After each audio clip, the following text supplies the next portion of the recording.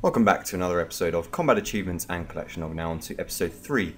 In episode 2 of the series, my luck was in at the Chambers of Xeric, grabbing an Arcane Prayer Scroll and Ancestral Hat, meaning 4 purples in my first 50 kill count there. Thermi was also a little kind of that episode and got 2 drops there, being the Smoke Battle Staff and Jar of Smoke shortly before 2000 kill count. Tempros, the fishing skilling boss, was the source of the final collection log slot where I got the tackle box, as well as passing 50 kill count total there. Now, I haven't had a pet on the account for quite a while, so that's going to be the main goal of this episode, as well as continuing on other grinds such as the KQ head and various elite achievement diaries. I hope you enjoy the video. We've been spamming the Cerberus task a lot lately, and a Primordial Crystal, that's a fantastic start to the episode. Got quite a few of those after going notoriously almost 2,000 dry for my first one. It's certainly picked up a lot, now approaching 4,000 KC.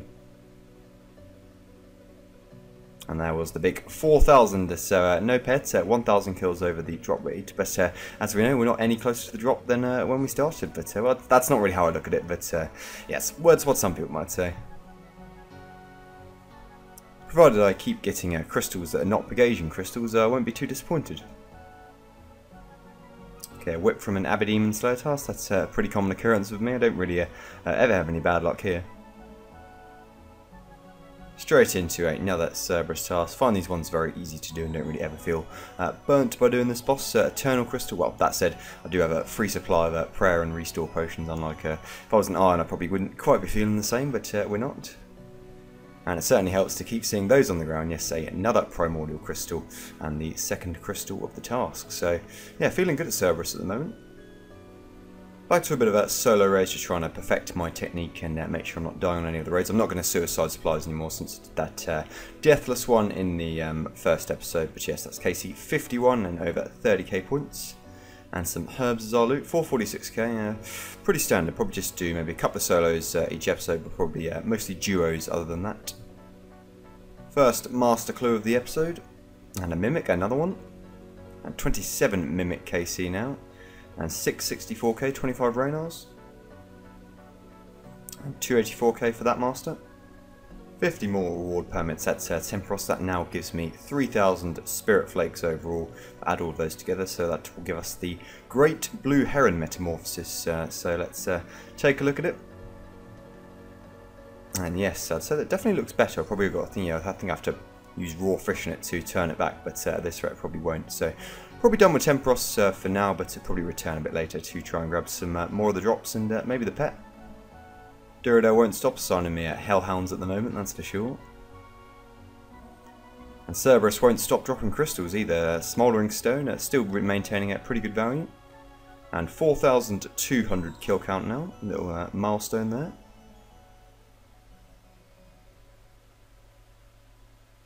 And 60 odd kills later, another Smouldering Stone, into double figures now I think for those. And then another one, so yes, that's three in the space of a very short time. Okay, it's going to be master clue number 250 on the account. And a hood of some sort, but unfortunately not a unique, Lova Kenchud. Okay, 251, 250k. Yeah, why not just add one more crystal, and that's an eternal one this time. Okay, this is a grind I was putting off for quite a while, but there is 1,000 chompies, so the plan is if we do fail to get a pet in this episode from the bossing, I'm going to go and get the pity pet, the chompy. It's a 1 in 400 chance after you finish the Western Elite Diary. And yes, that is the Elite task finished, and that is going to be the diary finished after this shortcut. And I'll probably use the lamp on agility, as yes, the lowest, well, one of the lowest skills, yeah, it is the lowest skill at the moment. About to pass another milestone here. That's going to be 4,500 KC and tons of kills already done in this episode. And going to keep crying, but Serb keeps giving me crystals, that's for sure. And speaking of crystals, there's another Smouldering Stone. It's about the 5th one this episode, I think. So yes, been good to me. That is a big drop, I will tell you. The KQ head on a very respectable 120 KC. Unfortunately, I wasn't able to get the recorder in time. But yeah, I'll take that very much, and I won't be coming back to this place until I've done the Elite Diary. Just got to get a few more fletching levels for that. But nice one to get, and a fairly respectable kill count there, 120. At least I didn't have to do 256. I did actually end up doing the Sanguinesti Max Mage method here, just to make it a bit more cozy. Another place I've been to look for either the pet or just lots of elite and hard clue scrolls is Seracnus, and my strategy here is very simple, just show you a quick kill. Now the size DPS here is pretty good, and in combination with Dragon Claws at the end of the kill, it's a fast grind for any of the drops here. To be honest, I've already got the Jar and the Cudgel. Obviously you do lose a bit of DPS when Seracnus hurls her web and freezes you, but switching prayers here will mitigate the damage. Trips themselves are actually quite limited, unless you do get a food drop, as you kind of take frequent damage here due to the mages, and the melees when you have to switch prayer to will hit you quite hard, but that's fine anyway because it only takes like a minute or so to get back. Over 1,000 kill count here, and yes, as I said, already got the Jar and the Cudgel, just looking for the Sriracha pet. And another Cudgel in the meantime there, so yeah, not worth too much, but as I said, always nice to get a few drops along the way, as well as the clue scrolls. Back to some master clues. 434k. Number 253, and a Black Demon Mask, 363k, not a unique unfortunately. And a couple of caskets here, the hard casket first, 47k. And the master casket, 210k.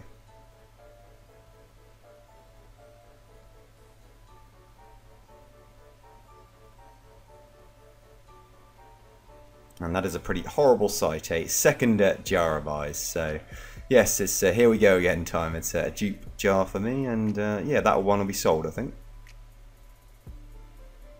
And another Mimic. Climbing up the high scores there, number 28 Mimic, and then 25 ones of Zami, and 329k. Okay, our next Master Casket, 272k.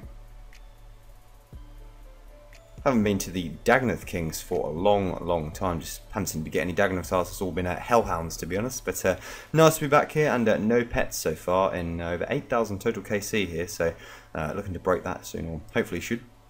But a Warrior Ring instead is the first ring back for a while. That kind of sums up the pet RNG at this place, but yeah, we're definitely going to change that this episode. A little bit of insight into my strategy at Dagonoth Kings. With the gear I have, the rotations are very easy to keep up. The Twisted Bow is very effective on Prime, Tentacle and Supreme or the Rapier, and Toxic Trident on Dagonoth Rex. I do use a Blood Fury instead of bringing blood spells or just relying on the food drops, as I really do like it here, and never have to worry about my hit points. For Prime I will sometimes stand in the corner, unlike I am here, just to avoid damage from Supreme if he spawns, and for Rex just use the safe spot near the ladder as you saw at the start of that clip. The kills now is very good here, being about 80-85, so tasks are fast, and yeah, considering it's a boss task, it's very good. Even with the uniques as well, they have sort of obviously gone down a bit, and the bones have gone down a bit too, but I'll still sort of either break even or profit from the noted bones thanks to the Fremnik Elite Diary. First trip back done at the Dagonoth Kings, 154 kills. Did get a Berserker ring as well, but had plenty of those in my time. So 2 out of 4 rings there. Get a hard casket, 73k. A little milestone here that is going to be 1,300 kill count of this place. Been ramping that up quite a bit, but the kills now being so fast means it's going to go by very quickly. So we'll be at 2,000 probably in no time. Yeah, got our next Master Casket, 257. And 471k.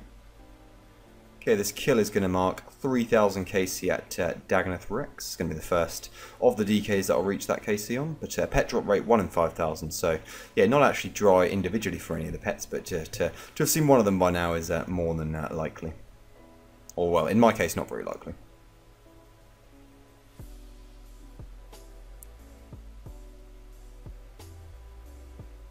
Got the Archer's Ring from Dagonoth Supreme, always nice to see on the ground. The most expensive of all the rings, still just over 3 mil. Managed to pull 2 Archer Rings in at that trip, so 194 kills, nice to have done quite a lot, and profit's going to be good. Almost 8 mil. Plus the Hard Clue and a Bucket Helm. Okay, 5 hard caskets to open here. 48k. 232k, some teleports. 74k, 82k, and 23k to finish. Also got some Master Caskets, did these ones over the weekend, but wanted to save them until today. Another Bowl Wig. 375k, Purple Sweet's carrying that one. And the final one for now. 416k, so a little bit uninspiring. It's quite the start to a Dagonoth Kings trip, an Archer's Ring from the very first kill. This kill will mark 3,000 from Dagneth Supreme. Next Master Casket, 242k. And another one, 336k. I said at the start of the video I did want to get a pet, and there it is. It comes from the Thermonuclear Smoke Devil, so I thought it would have been a Cerberus or a DK's pet, but it was Thermi that broke off a fairly long streak actually without a boss pet, so fair few thousand kills, don't know exactly, but over 5,000 I'd say. And yes, the Smoke Devil pet shortly before 2,000 KC, so we are going to be finished with this boss as well. There is the Dragon Chain Body obviously, but you can get that from the Calphite Queen, so I'll probably save that one for when I do that boss again after the diary. So pet number 12 on the account, tiny little metamorphosis, but it's nothing special, so got to insure it as always. And yes, first proper boss pet for a long time. I got the Scotizo pet back in March I think, but well, it is a boss pet, but it's a very common one, so first 1 in 3k plus one. And I put that one straight in the POH, and it can roam around with the rest of them.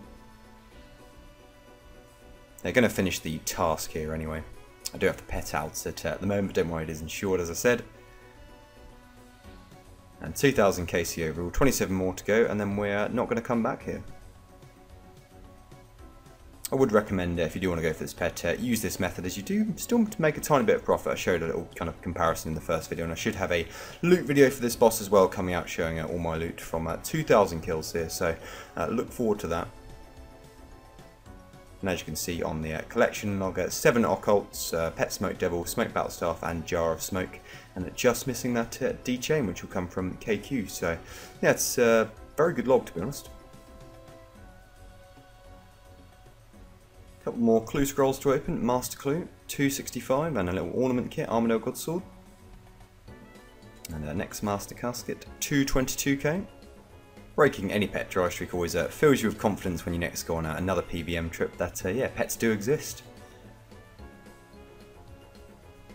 And yes, would you believe it, that was 2 pets in 3 days. The pet Dagneth Supreme, 3,000 down at 75 KC, and the first DK's pet on the account. So yes, I was overjoyed with that at the time. I unfortunately didn't have my microphone on, but yeah, I was celebrating a fair bit. And telly straight out after that Rex kill. And yeah, there it is, the first Dagneth King's pet. I'm going to go straight to Probita to ensure that one as usual. That's actually one of the best one to get first, I would say, because doing Rex and Prime on their own are nowhere near as awkward, as I can pretty much just stand in the corner of the room and I can mage Rex and obviously safe spot him, and then I can attack Prime without having to interfere with Supreme. So yeah, it's probably the best one to get first, definitely. And yes, overjoyed with that. And yep, I'll pay 500k, that's for sure. And yeah, make that pet number 13. Okay, this task is going to be 1,500 Slayer tasks done now. Overall, we've quite the Slayer with over 30 million XP in that skill, and I still love Slayer to be honest, so it's only going to go up. Little level here is going to be 94 Herblore. I'm just just using some of these supplies in my bank and slowly getting that. But it's nice that I can make anti-venom plus now without having to boost at all. Little milestone, the Karam ones, that's 20 mil fishing XP. These are something that AFK quite like my spare time. Do have the Heron already, but yeah, these are decent for profit, as well as clue bottles as well to cash in for masters. Okay, it has been quite the episode, but can it get better? Yes, it can. That's a third Primordial Crystal. And why not finish off with another Smouldering Stone? So yes, made a fair bit of profit from Cerberus, even if we were unable to get the Hell Puppy. Okay, another Master Casket, and 497k, not bad. I said I just wanted 1 pet this episode, but decided to get 3, all in the space of 4 or 5 days, and the Rocky, the thieving pet, from a ham member of all things. I know you can get the thieving pet from any NPC, but it's like a 1 in 257k chance. So yeah, deciding to go for an easy clue just to hand into Watson has got me another pet, and that's pet number 14 on the account, and another skilling pet as well. So much appreciated. Definitely not pickpocketed 257k ham members, so I've done, well, 9,000 tracked on this PC, but yeah, you know what, we'll definitely take that. It's a lot better than going many thousand XP or many million XP draw at somewhere like Ardy Knights, and getting the pet before 99 is ideal. So back here, and well, this is becoming a pretty good gold sync for me in the last few days. And I'll probably keep the Rocky that colour. I know you can use red berries or poison ivy berries on it to change colour, but I do like it in that condition. And I'll deposit that one in my POH, and yeah, no need to go for the Chompy this episode, that's for sure. Gonna save that for the next time we go dry on pets. Okay, another Master Casket, 194k. And if I, yes, got the Bloodhound this episode too, that would be a dream. And there is a new collection log item though, 269 Masters, the fancy tiara with the cool pop-up as well. Back to the Chambers of Xeric to wrap up a fantastic episode, and no purple on this one, but that was my best solo raid so far, and a very good phase 3, which is the reason I got so many supplies left. But it doesn't mean we can't finish with the purple. This was just a little trio, and it was an arcane press, got a dupe one, but you know what, that's a purple to cap off the episode is I'm not going to complain at all. That's now 5 purples in 58 KC here. So 2 Dexes, 2 Arcanes and an Ancestral Hat. So yeah, very pleased with that. Not too much, but you know, it's a purple.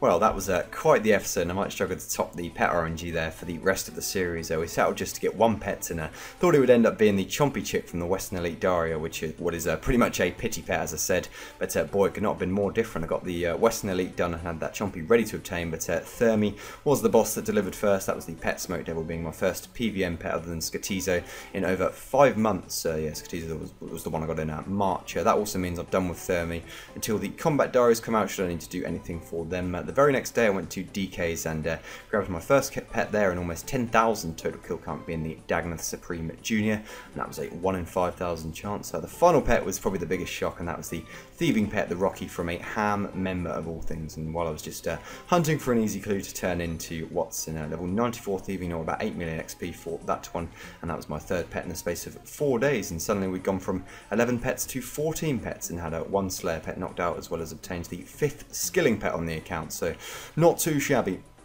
Elsewhere, great to get the Calphite Queen head finished, and now I can do the Desert Diary by just getting a few more fletching levels, 91 I think to boost for 95. Lots more master clues done, and 1 new unique, that being the Fancy Tiara, and now up to 269 master clues overall. We'll be releasing a second big master clue loot video soon, probably at 300-ish total clues. Purple at the Chambers of Xeric capped off an awesome episode, and there was an arcane press goal. We got plenty of luck at serves, so it didn't really matter, and that's now 5 purples in 60 kill count, so no complaints from me. At this point in the series, and the date I'm recording this video, the Combat Diaries are still probably a week or a couple of weeks away, so they may not begin for another couple of episodes, but we do have plenty of collection log work and new PVM to be done in the meantime to help prepare for them. Thank you for watching the video as always, hope you enjoyed it, and I will catch you in the next one.